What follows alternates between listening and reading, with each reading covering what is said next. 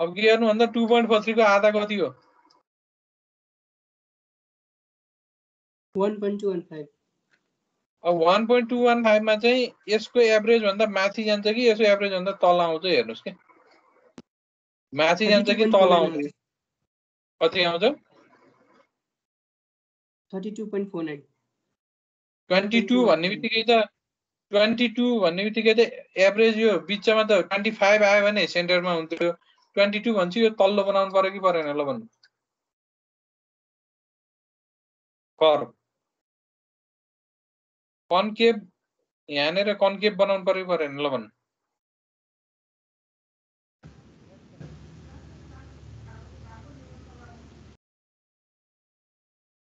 मैले भन्नु खोजेको बुझ्नुभयो कि बुझ्नु भएन तपाईहरुले बुझ्नुभयो यस सर ल 22 point something भयो अनि त्यसपछि 2.43 देखि 3 मिटर सम्म कसरी जान्छ होला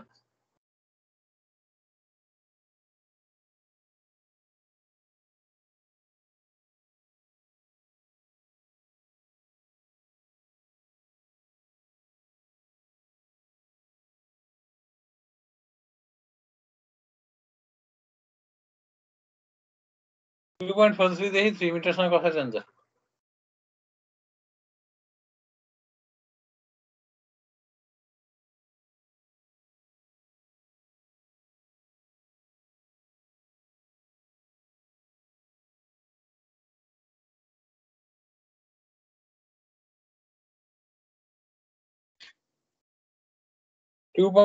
देखि 3 मिटरको सेन्टरमा निकाल्नुस् एउटा सेन्टरमा निकालेर 10 भन्दा बढी आयो कि कम आयो किनभने 20 हो म्याक्सिमम कम आयो कि बढी आयो हेर्नुस्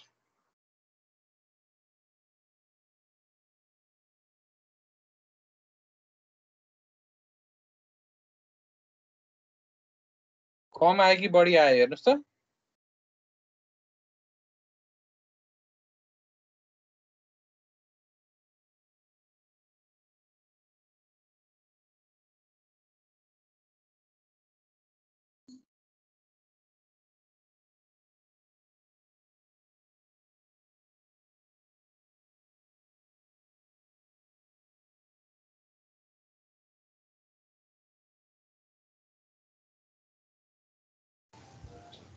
-9.47 आयो सर 9.47 भनेको त भित्र कन्केभ हुन पर्यो कि परेन ल भन्नु सेन्टर भन्दा 10 हो नि त सेन्टरको भ्यालु त सेन्टर भन्दा भित्र पर्यो नि त लाइन भन्छ कसरी कर्भ बनाउने थाहा भयो किन भन्दा सबैले बोर्डमा हेर्नुस् प्याराबोला भनेको यस्तो पनि प्याराबोला हुन्छ प्याराबोलिक कर्भ हैन यस्तो पनि प्याराबोलिक कर्भ हुन्छ हो कि हैन सेन्टरको प्लट गर्नु सेन्टरको चाहिँ डटेड लाइन भन्दा भित्र छ कि बाहिर छ त्यो पत्ता लगाउनुस् त्यो अनुसार भित्र कि बाहिर त थाहा भइहाल्छ नि सेन्टरको त रेड कलरको स्ट्रेट लाइन हो भने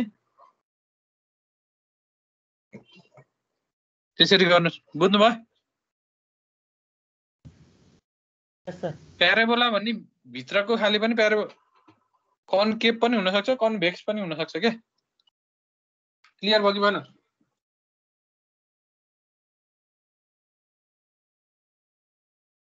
क्लियर भयो सर ओके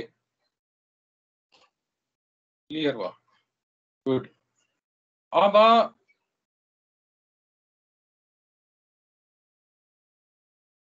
प्याराबोलाको अर्को कन्सेप्ट पनि हेर्नुस् है यो पहिला तपाईले मोमेन्ट अफ इनर्सिया सीजीहरुतिर नि गर्नुभयो होला जस्तो यो रेक्टेंगल भयो हैन रेक्टेंगलको एरिया कति हुन्छ यो एल यो बी भयो भने रेक्टेंगलको एरिया एल इन्टु बी हो यस सर ट्रायंगल भयो भने ट्रायंगलको एरिया कति हुन्छ एल इन्टु बी को आधी हो कि हैन त्यहाँबाट हाफ एल इन्टु बी आएको हो कि हैन ट्रायंगलको एरिया रेक्टेंगलको आधी भएर हो प्याराबोलाको एरिया कति हुन्छ त प्याराबोला भनेको हेर्नुस् अब यसरी मैले कर्भ बनाए हैन प्याराबोलिक कर्भ भने तपाईको यताबाट हेर्नु भने कन्केभ देख्नु होला, यताबाट हेर्दा कन्भेक्स देख्नु होला हैन। कन्केभ र कन्भेक्स भनेको यसको एरिया चाहिँ 1/3 अफ रेक्टेंगल हुन्छ। यो चाहिँ फेरि यता नचाहिए पनि उसमा चाहिन्छ। त्यो मोमेन्ट अफ इनर्सियाहरु जुन पहिला पढ्नु भयो सीजीहरु सेन्ट्रोइडहरु, यो चाहिँ 2/3 अफ रेक्टेंगल हुन्छ के। त्यसको एरिया 1/3 अफ रेक्टेंगल, यसको एरिया 2/3। प्याराबोलिक कर्भमा सधैं यो ट्रु हुन्छ है। ओके, क्लियर भयो? ल यो सबै आयो भने अब तपाईले प्लट गर्न पर्यो। प्लट गर्दाखेरि हेर्नुस् त, सुरुमा एक्सियल फोर्स डायग्राम हेर्नुस्। Axial force diagram AB member र बीसी मेम्बरमा कति आएको थियो? अब स्टेप नम्बर कति? 6। Axial force diagram, shear force diagram and bending moment diagram भनेर लेख्नु।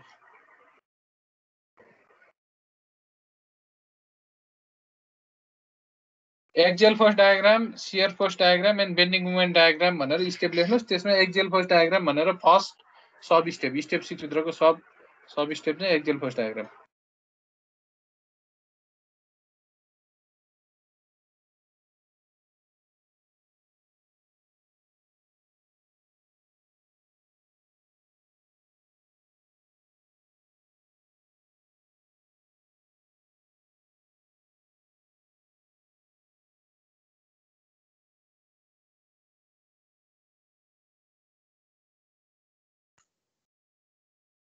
एक्सियल फोर्स डायग्राम बनाउनु पर्यो है।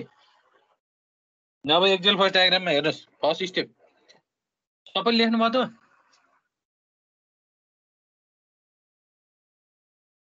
लेखेपछि फर्स्ट स्टेप हेर्नुस् त, एक्सियल फोर्स डायग्राममा एबी र बीसी मा सेम आएको थियो कि फरक आएको थियो? एक्सियल फोर्स एबी र बीसी मा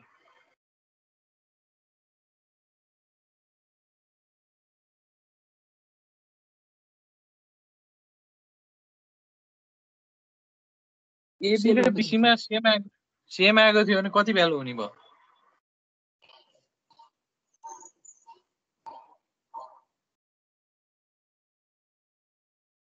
कसरी बनाउनु पर्ने भयो? अनि पोजिटिभ आएको थियो कि टेन्साइल आएको थियो कि कम्प्रेसन आएको थियो? टेन्साइल आएको थियो, पोजिटिभ टेन्साइल आएको थियो। टेन्साइल। अब तपाईले त्यो एसी को भित्र देखाएर त्यसलाई प्लस लेखे नि पाउनुहुन्छ है। तपाईले भित्र अथवा बाहिर जता देखाए नि द्याट डजन्ट म्याटर, खाली प्लस र माइनस के लेख्नुहुन्छ त्यसमा म्याटर गर्छ के। हामीहरुको पोजिटिभ आयो के।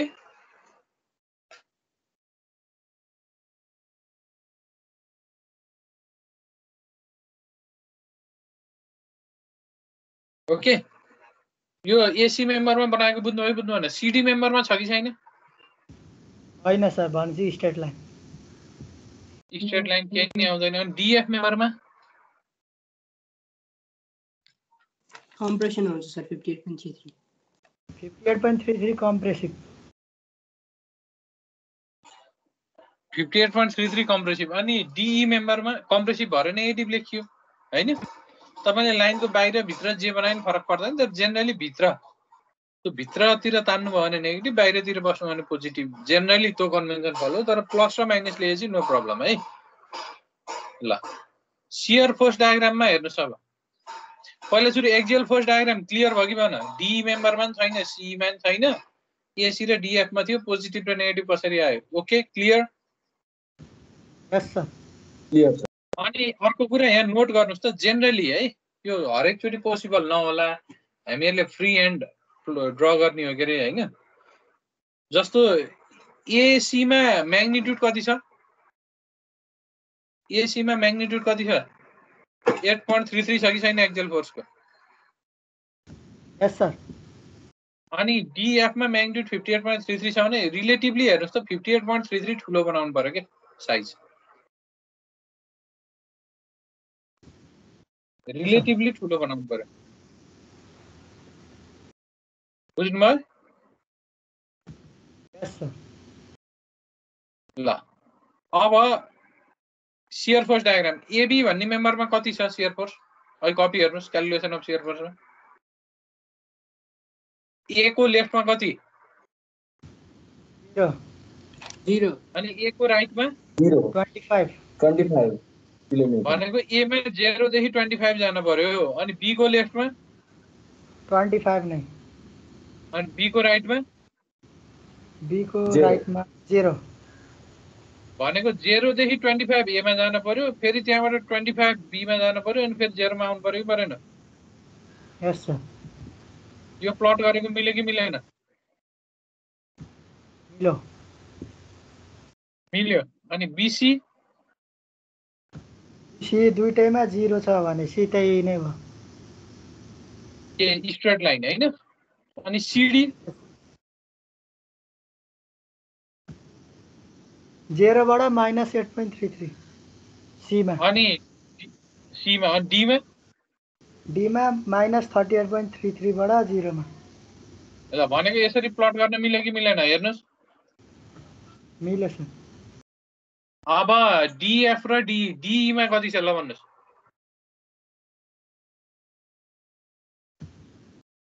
डी मा 0 बाट 20 अनि डी मा 0 बाट 20 डीएफ मा डी मा 0 to 20 फेरि 20 to 0 पनि हो नि यस सर ल अनि डीएफ मा भर्टिकल फोर्स नै छैन भनेपछि 0 स्ट्रेट लाइन हो स्ट्रेट लाइन अब त्यो चाहिँ शियर फोर्स डायग्राम भयो त्यसलाई ह्याच पनि गरिदिँदा बेटर हुन्छ है जहाँ प्लस माइनस छ नि त्यहाँ इन्क्लाइन ह्याच लाइन बनाउने के ल axial force diagram shear force diagram अब बेन्डिङ मोमेन्ट डायग्राम ए मा कति moment at A 0 be be मा 50 अनि पोइन्ट लोड भयो भने बेन्डिङ मोमेन्ट डायग्राम कस्तो हुन्छ स्ट्रेट हुन्छ हैन 0 देखि 50 अनि बी देखि सी सी मा कति थियो नै थियो अनि 0 भयो पोजिटिभ भने थियो सबै यस सर भनेको यसरी एसी मेम्बरमा बनाएको मिल्यो कि मिलेन ल भन्नुस् मिल्यो अब मैले यहाँ सीडी मा बनाएकोमा थोरै एरर छ कि छैन चेक गर्नुस् है ल हेर्नु 50 पोजिटिभ छ हैन सीडी मा यस सर अनि डी मा कति छ सी मा 50 पोजिटिभ डी मा -20 -20 अनि डीई मा डीई को चाहिँ डी मा कति छ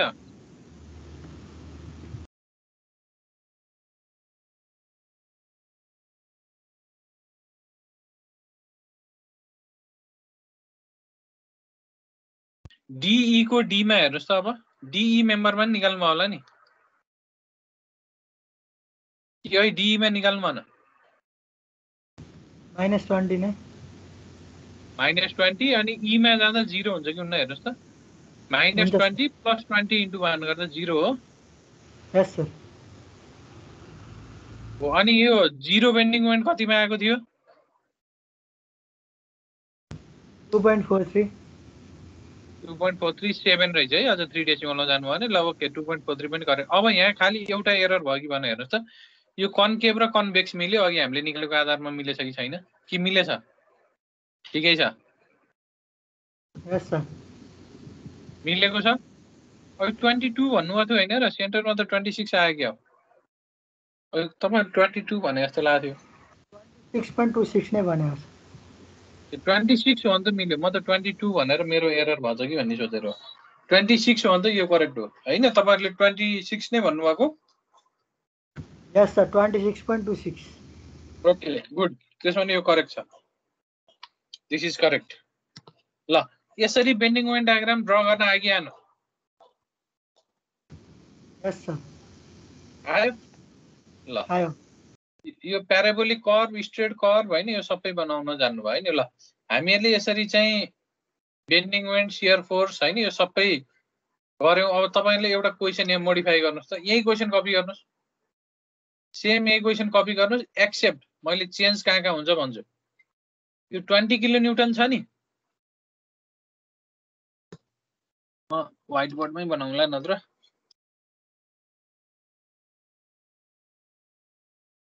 त्यो 20 किलो न्यूटनलाई इन्क्लाइन 20 किलो न्यूटन राख्नु 45 डिग्रीमा 45 भन्दा नि 60 डिग्रीमा इन्क्लाइन गर्नुस् त मैले यही नयाँ क्वेशन म बोर्डमै बनाइदिन्छु सिमिलर क्वेशन हो हैन यो क्वेशन एटेम्प गर्नु यो क्वेशन सक्यो है अब तपाई भोलिको क्लासमा आउँदै यो सबमिट गर्नु पर्दैन एटेम्प गरेर आउनुस् के एटेम्प गर्नुस् भन्दा सिमिलर नेचरको क्वेशन छ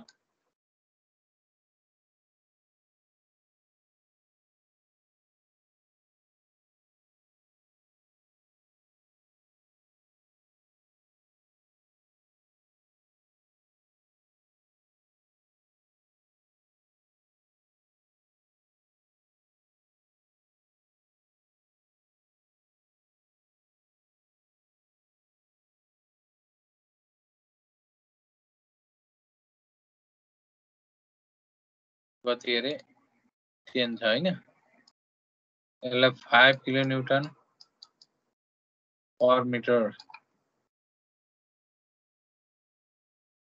यहाँ 20 थियो ल मैले 30 बनाइदिएँ 30 किलो न्यूटन चाहिँ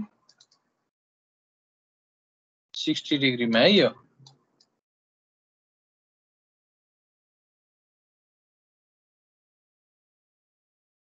यो लोड भएको डिस्टेन्सबाट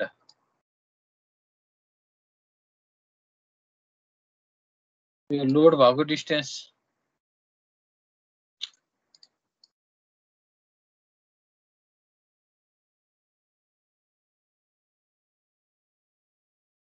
यो चाहिँ 1 मिटर यो चाहिँ 4 मिटर त्यसपछि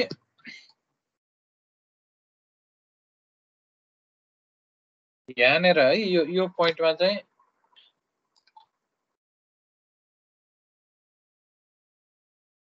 तपाईले यसको फ्रीवेयर डायग्राम बनाउन जान्नुहुन्छ जान्नुहुन्न फ्रीवेयर डायग्राम छ जान्नुभयो भने अरु स्टेप सेम हुन्छ एटलिस्ट फ्रीवेयर डायग्राम छ बनाएपछि साथीहरु बीच कन्सल्ट गर्नुहोस् एन्सर करेक्ट आयो कि हैन म भोलि सोध्छु तपाईहरुलाई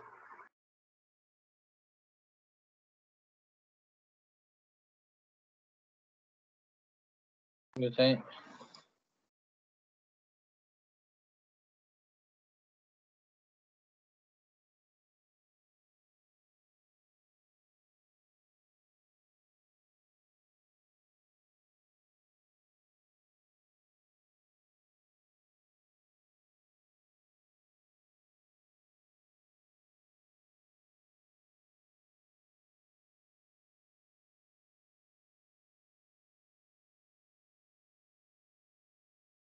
सपोर्ट सम्म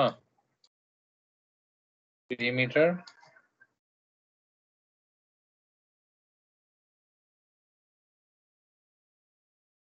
1 मिटर 4 मिटर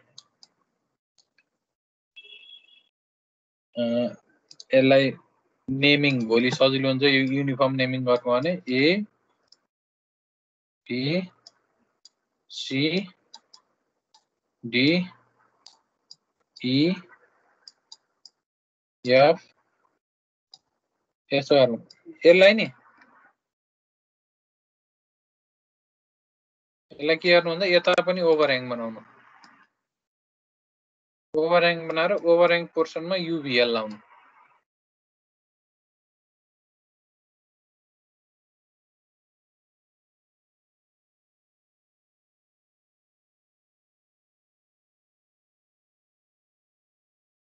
म यहाँबाट कन्टिन्यू गर्छु नि भोलि तपाईको एन्सर कति आयो म सोध्छु यो डिटेलमा चाहिँ म तपाईको चेक मात्र गर्छु एन्सर है तपाईले फेरि यसलाई हामी डिटेल क्लासमा गर्न थाल्यो भने त हामीले भ्याइदैन कोर्स तपाईले एटेम्प गर्नुस् कन्फ्युजन भयो भने यसमा फेरि हामी डिस्कसन गरौँला फ्रीवेयर डायग्राम बनाउने पार्ट मात्र तपाईले मिलाउनु भयो भने तपाईलाई अरुमा प्रब्लम हुँदैन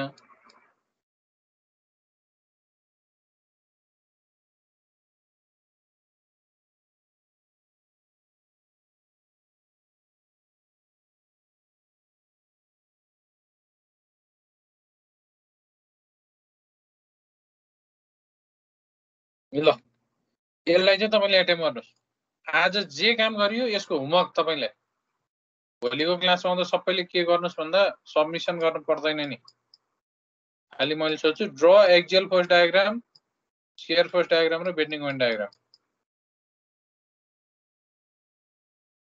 सबमिसन गर्न पर्दैन, तर तपाईले यो जान्नु भएन भने तपाईले पछि धेरै प्रब्लम हुन सक्छ। यो च्याप्टरमा धेरै प्रब्लम हुन सक्छ। त्यही भएर एकचोटी यो सल्भ गर्नुस्। यो सल्भ कोसिस गर्नुस्। यसको कस्तो आउँछ, यसपछि चाहिँ म तपाईको truss next chapter truss start गर्छु। अर्को एकजना तपाईले कसले सोध्नु भएको थियो नि, यता हिन्ज लागेको केसमा चाहिँ मेम्बर हो कि के भन्ने एउटा क्वेशन थियो, मैले अहिले भुलेँ। म तपाईलाई पछि भन्छु भनेको थिएँ। कसले सोध्नु भएको अरे त्यो तपाईहरु मध्ये? एउटा यस्तो सपोर्टमा हिन्ज भयो भने के गर्ने कि एउटा क्वेशन थियो नि, मैले अहिले भुलेँ के अलि अगाडि भएर। के क्वेशन सोध्नु भएको याद छ तपाईहरुलाई? फ्रेममा हिन्ज भयो भने समथिङ एउटा क्वेशन थियो, कसले सोध्नु भएको थियो?